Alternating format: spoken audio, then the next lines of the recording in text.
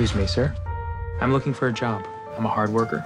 I set high goals. My motto is, if you want to win the lottery, you have to make the money to buy a ticket. So what do you say? I could start tomorrow, or even why not tonight? No, I'm not hiring.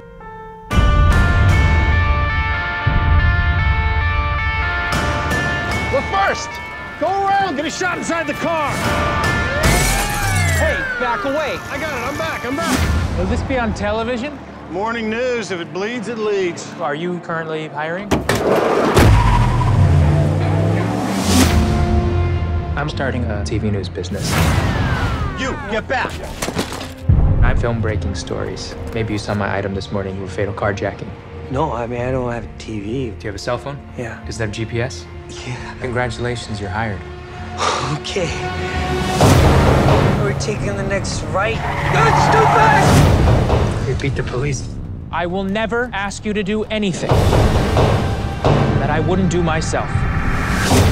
Excuse me. I have something you'll be very excited about. You have a good eye. I want you to contact me when you have something. Something like this. Think of our newscast as a screaming woman running down the street with her throat cut. You will be seeing me again. Any unit, residential 211. A home invasion.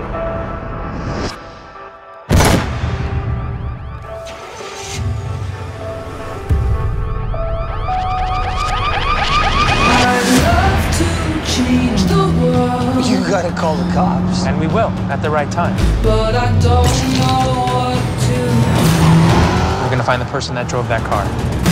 Start filming. I'm Detective Fanieri. I think you withheld information. That would be a very unprofessional thing for me to do. It would be murder.